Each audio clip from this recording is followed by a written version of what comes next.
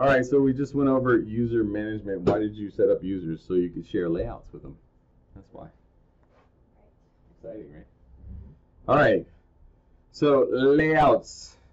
Layouts allow users to create a custom view for interacting with and manage the system. If you think about the system, like I said during the original part of the training, think of it as like a situational awareness platform. A layout is a view on like a specific scenario for the most part, right? You can put up to 64 cameras in it, but there's this thing called human channel capacity. It's your ability to pay attention to things, right? And it's somewhere around 7. You're able to pay attention to like 7 things at a time. Which you think about it, it makes sense because you got, you know, how many senses? 5, 6, depending on how you think about it, right? 5 or 6 senses, right? You got hearing, you got touch, you got taste, you got smell, right? And sight. So humans are able to do like 5 things at once, 5 to 7 things at once, plus like walking and chewing gum, right? So there's like 7 things that you can do at once. So if you have more than 7 things on a layout, you're probably going to miss some stuff. That being said, some people love to have 64 cameras on a layout on a big TV wall, so their boss thinks that they're watching everything, right? In reality, hard to do. But with all the events and rules that we have, which we'll go over later, you can automate stuff as well to make it more apparent, make events more apparent to operators and help them understand the world outside this little room they're sitting in better. So layouts is very important for that, right? So again, layouts, there's instructions on the support portal for how to set up layouts, which you can go over and read. I'm going to show you real quick. So to create a layout right now in our system, we don't have any layouts, right? You see that? There's nothing in the tree that says layouts right now, right? If you go to individual users, well, there's some shared layouts still here, but nothing has been created. So what we want to do to create a layout is first grab some cameras. So you guys grab whatever the hell you want. Throw it in there. Okay. Create a view, right? And when you're ready, you know what? I'm going to create fisheye view.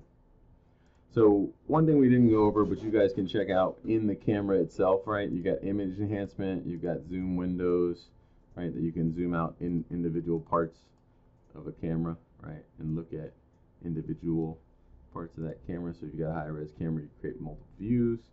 Let's see, is there another fisheye? Yeah, eye in the sky here too. All right, so I'll put that one in that mode. Now, so I've dragged these cameras in. You notice there's space between them, right? Right-click first of all. You want to save the current layout as, and then name your layout. So just give your layout a name with your name on it, so I know it's you, right? So I'm going to call mine Tony Layout. You notice right now in the tree, layouts have appeared, right? And now Tony Layout's there. You guys are all admins, so you see every layout that's added to the system, no matter who adds it, right? So Tony Layout's there. How about you guys? Throw anything else in there? Yeah. Tony Layout. Nick, you saved yours? Mm-hmm. Interesting. Rick Sanchez Layout? Yep. Very nice. Very nice. Kat, you've got one called New Layout. Not very well named. And Ifan has Infans. There you go. All right. So I've got these layouts. Now if I want to share a layout, right, I can just grab that layout and share it to like a particular user. So Kat, I believe I just shared it with you. Mm-hmm. Got it. Okay. Oh, I can see it now. Tony's layout. You can see Tony Layout as well. And Nick, you should be able to see it. Kat and Ifan, you should be able to see it. Right? So as administrators, you can see everything. For individual users, that's how you would share layouts to specific users, right? The other thing on layouts for controls, you can zoom in and zoom out with your mouse. See this? So if you want the things to be spaced further apart, if you want them to be spaced close together, that's how you do that, right? You can turn cameras, you can save it. Once you save the layout, right, when you change it, what you'll notice is there'll be a little star on the upper left-hand side of the tab. So if you change the spacing, for example, right, on your layout, you'll see a little star appear. That means it's an unsaved layout. So just hit Save Layout or Command or Control S on Windows to save it at any given point in time. right? But now I can grab each one of those layouts, like ink fonts, and throw it in, and everything comes in. Boom. See that? Ink fonts created that layout for me. Rick Sanchez layout. It's got a couple fish eyes in it. Cat's eye view also is cat. I don't know what you did there. It's kind of artistic, I guess. You got a lot of empty space. So, I'm trying to. so this layout, right? That's how you create a layout. You can mix in web pages. You can mix in IOs. You can mix in anything from the system that's a resource, right? You can resize it. Now the cool thing about this too, Kat, if you look at your screen, you got your layout open, right? Right. Save it. Okay, let me see. Watch what happens on my screen. So I've got this set up. You just overwrote my screen. Sorry. So move it again. No, it's all right. I'm showing people how it works. So change your layout again. Make everything closer together, right? Drag your cameras closer together. Close the other one. That's all right. Now save it again. Watch my screen. No, just, yeah. So Control S. Ew. Everything's updated in real time, right? So this is how video wall feature works, right? Because we have server hive architecture and everything synchronized, any changes in the layouts happen immediately throughout the system, even if operators are watching that layout, right? So it's a pretty neat feature, pretty cool, right? I'm gonna save that layout, change it on you now. All right, so other things that you can do with layouts, right click on it, you can see aspect ratio. So you can force aspect ratio to whatever you prefer. So if you have a lot of 16:9 cameras, you can switch it to 16:9, save current layout, right? You can force it to 1:1 if you're watching a lot of Instagram video.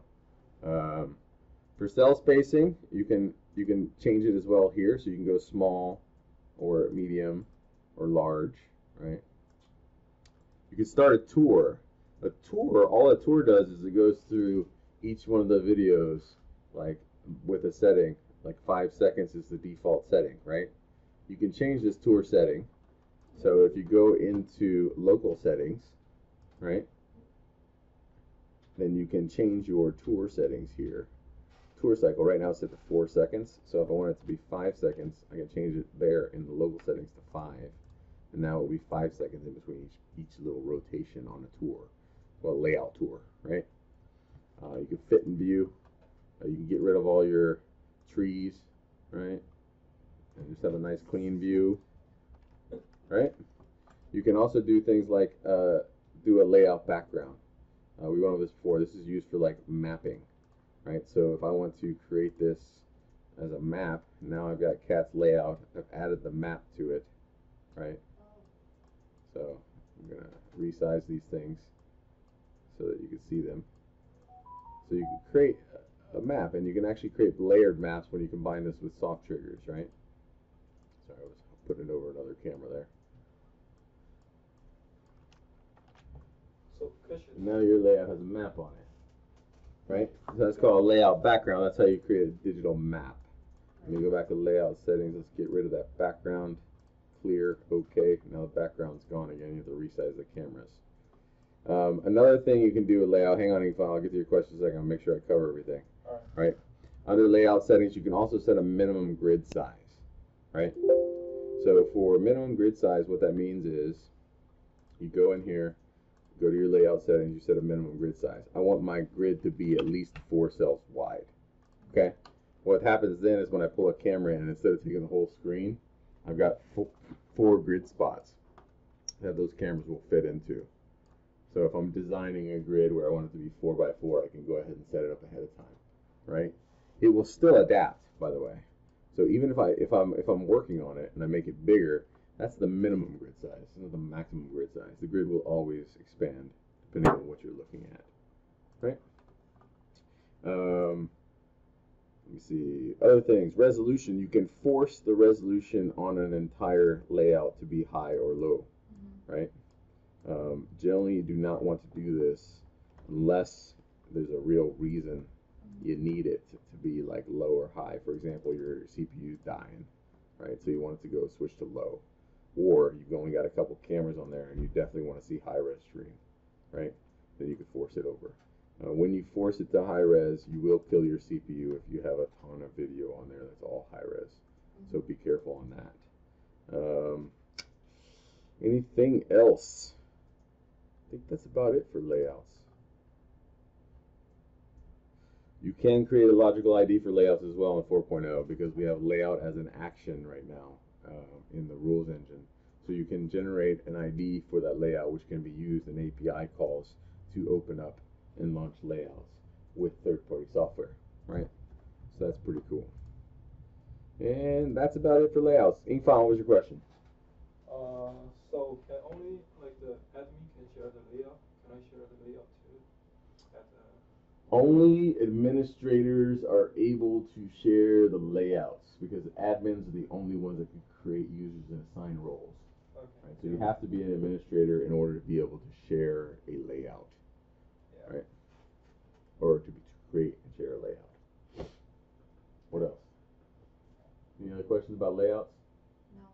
Pretty straightforward, right? But it's a key feature for the whole software because it allows you to create those views of the world. Well, actually, yeah.